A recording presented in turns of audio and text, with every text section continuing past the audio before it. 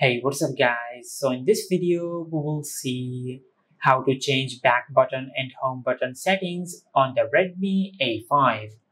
Now to do that, just open the settings app on your smartphone.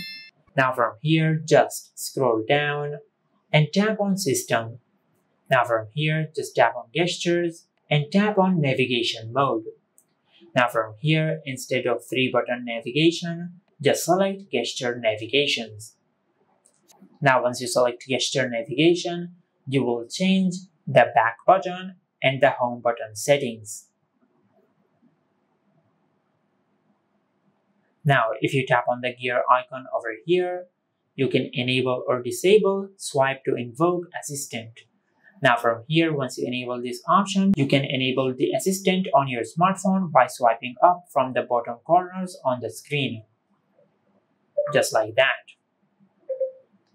Now from here, you can increase or decrease the sensitivity of the back button. Just like that.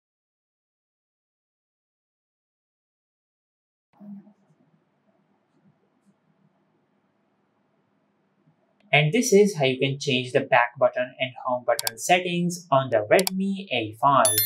If you found this video helpful, please like the video and subscribe to our channel and hit the bell icon to get notified when we upload a new video.